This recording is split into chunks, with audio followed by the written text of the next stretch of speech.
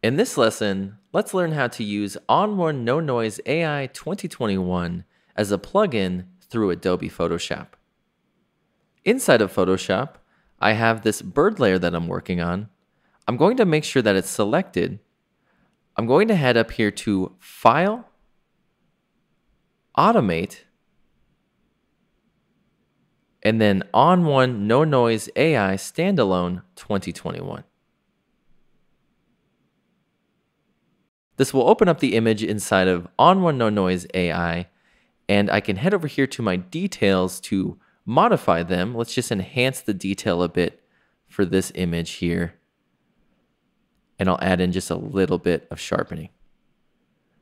I'll head down here to Done, and that will take me back into Photoshop with my two layers here, my no noise layer and then my bird layer. You can also create actions that send your photos into ON1 NoNoise AI.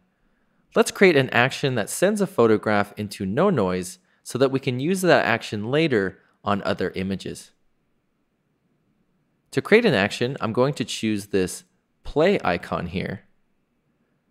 I'm going to go down here to this plus icon with the square around it.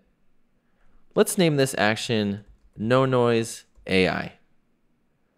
I'll choose record, and then I'll follow the same steps I did earlier.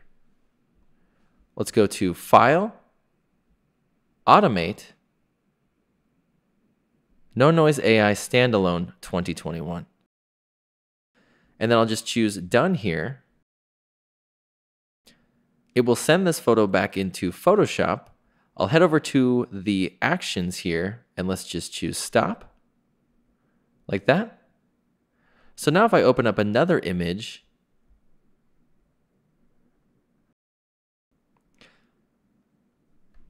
let's zoom in here. I can see I have a bit of noise here behind the bird.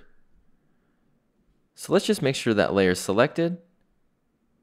I'll select this no noise action here, and let's just choose play to run it into No Noise AI. And I can send it right back into Photoshop.